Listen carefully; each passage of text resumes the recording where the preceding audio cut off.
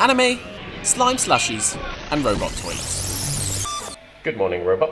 Yep, we're in Japan for this episode of the VR Culture Show. I'm Jamie, one of your guides through this weird and wonderful tour of VR in the East. I'm Zeena, and boy have we got a show for you. Japan is known for its gorgeous scenery, bustling cities, and of course, its love of video games.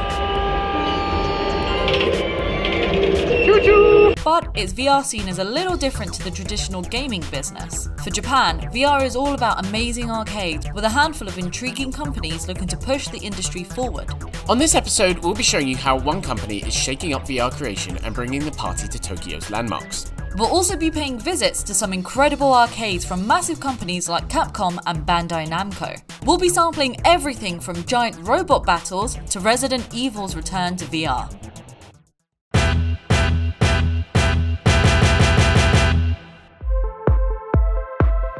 First up, we're at the Mazaria VR Amusement Center in Ikebukuro, Tokyo.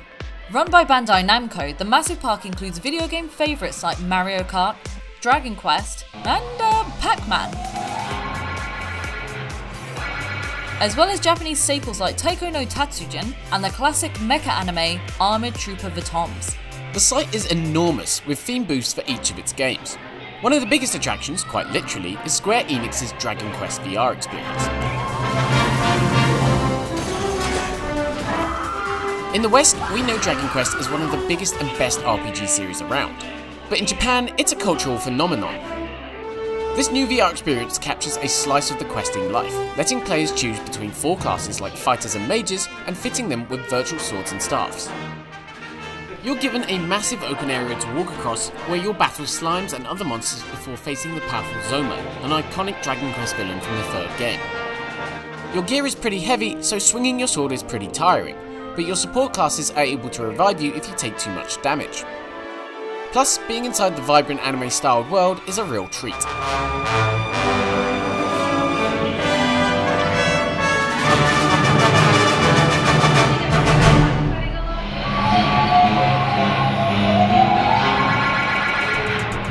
Pac-Man is celebrating its 40th anniversary this year.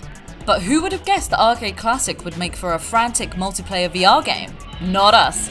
In this hilarious virtual maze, you need to grab pellets against the clock, whilst also avoiding spooky ghosts. Working together on Oculus Quest makes this an amazing experience to share with friends, and we were tempted to go back and beat our previous score.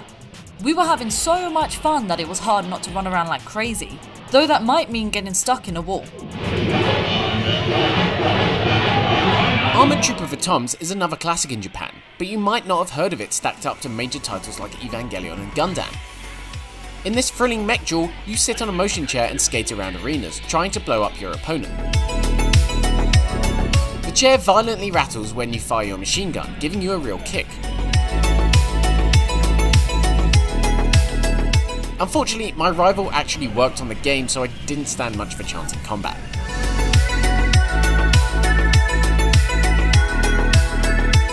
Okay, this was the one I've been looking forward to all day. The Taiko drumming games can be found in almost any Japanese arcade, but this unique VR edition plays like a crazier version of Beat Saber. You hold 2 controllers that house shifting weights to provide the feeling of hitting drums, and it really works. Then you're thrown into a frenzy of beats and smash your way through an overwhelmingly and thoroughly exhausting track list. And might I add, this is the cutest VR game ever.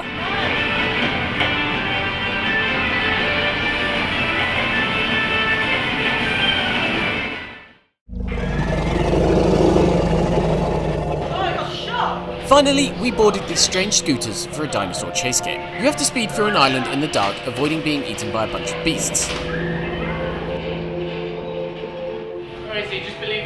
While I zoomed through to the finish, Zeena got caught in a fence and subsequently got eaten by raptors, as you can see here.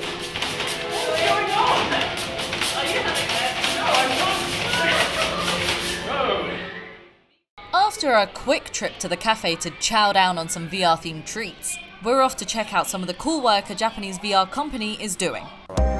Styly is a VR and AR development platform from Tokyo-based Psychic VR Lab. Recently, the company teamed up with the massive new Parco shopping center in the Shibuya district to show some examples of what these technologies can do for hungry Japanese shoppers.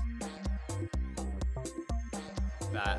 Oh wow, it has completely transformed. Yeah. Along with this AR hallway, the app also turned the building's escalator shaft into a virtual art exhibit in which the Mirage Solo headset switches between VR and AR on the fly. These were two really cool concepts for how VR and AR can change how we shop and go right alongside other tech-savvy features.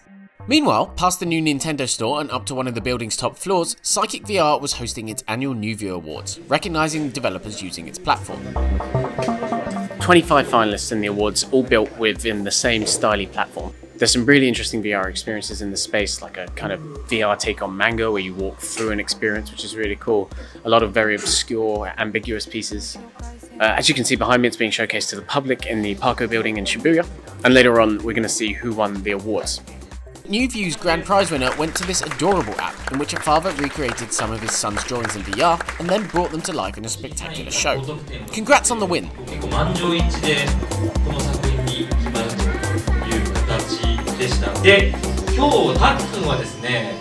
As we were leaving the Parco building after the awards, we got our first look at Psychic VR Lab's location-based AR.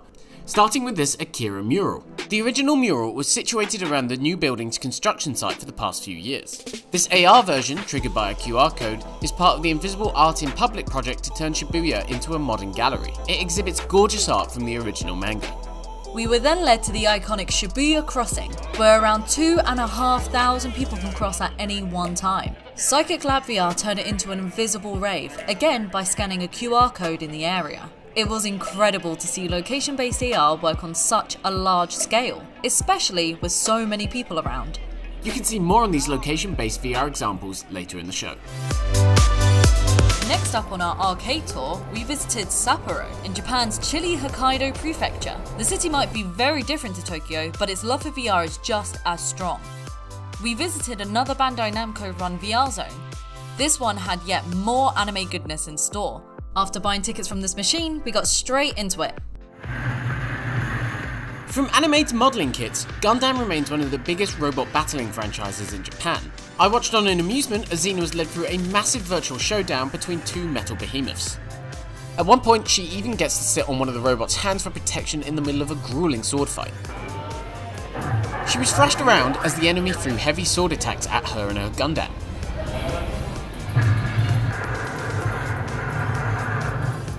This was more of an experience for fans of the show than a blood-pumping arcade game, but that didn't stop her from having a great time. What do you think of that one? That was really good. Meanwhile, the Evangelion experience put me right in the heat of a city-wide battle. While taking on the Angel was equal parts fun and harrowing,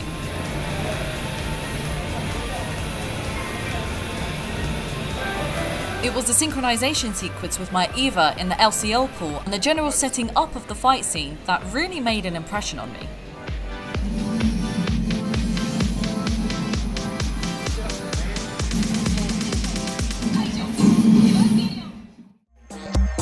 Back in Tokyo, we're at Psychic VR's Shinjuku offices to see more of its work. Styly is made behind this leafy green staircase, where a bunch of developers are dreaming up what they think might be the future of spatial computing. That includes this incredible AR shopping display, where HoloLens reveals product information on store shelves or plays music from records just by looking at them. Jamie also joined others in a weird and wacky exhibition combining VR and AR. They cycled through a bunch of experiences like a trippy music video and an amazing experience of VR tourism in which an AR diorama-sized tomb was suddenly scaled up to become his entire VR environment. Overall, Styly showed us some promising use cases for the future of AR and VR, but we're probably years away from seeing this kind of thing regularly. The last stop on our VR tour of Japan was a scary treat, a visit to Capcom Plaza in Ikebukuro. Beyond the cute plushies and addictive claw machines are two new VR games set in one of the company's most famous franchises, Resident Evil or, in Japan, Biohazard. First, Jamie and I teamed up to take down zombies in Resident Evil Valiant Raid. This multiplayer shooter has you unloading bullets as fast as possible into hordes of zombies, before an unwelcome visit from the terrifying Tyrant from Resident Evil 2. We couldn't get shots of us playing, but don't worry, there wasn't much to actually see. It was an entirely static and simple experience. Then I mustered up the courage to play through Resident Evil Walk Through the Fear, which is set in the terrifying world of Resident Evil 7. This time I had to trudge through the gloomy confines of a mansion basement, chased by monsters and madmen. Limited ammo and positional audio made for a creepy experience, but I'm proud to say I overcame my fears and emerged victorious.